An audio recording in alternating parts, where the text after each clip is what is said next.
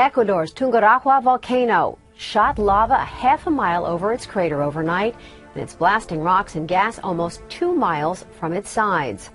The renewed eruptions in central Ecuador began last week, and plumes of smoke and gas are rising as high as 3 miles over the 16,479-foot crater. Ecuador's emergency authority are preparing shelters and have already begun evacuating people in villages close to the volcano. Tungurahua is one of Ecuador's most active volcanoes. For NBCNews.com, I'm Dara Brown. Major rumblings in Russia's Far East as a dormant volcano springs back to life. Quiet since the 1970s, this volcano is erupting again.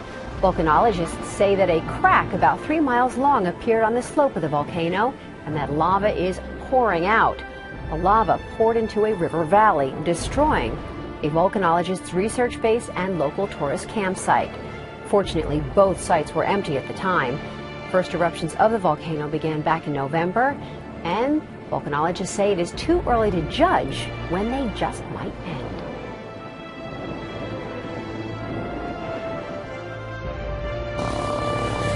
By day, it's a spectacular sight as Tungurahua spits plumes of ash and rock high into the sky, and thick smoke billows ever upwards from its core.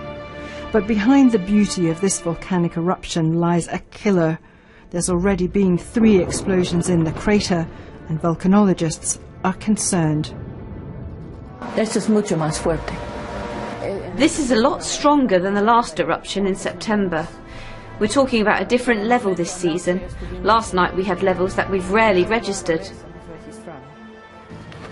The lava pouring down the slopes travels extremely fast and consumes everything in its path. Locals are being advised to get out now, before it's too late. The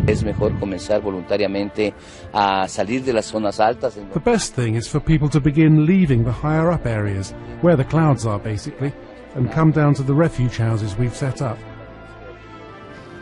Tungurahua is just over 5,000 meters high and has been classified as active since 1999. It's been erupting since last week, swamping acres of land with lava and dumping dirty black ash for miles around. For these local farmers, that spells disaster. Their entire crop is in tatters, and there's no sign of Tungurahua going back to sleep anytime soon. Wendy Urquhart, BBC News.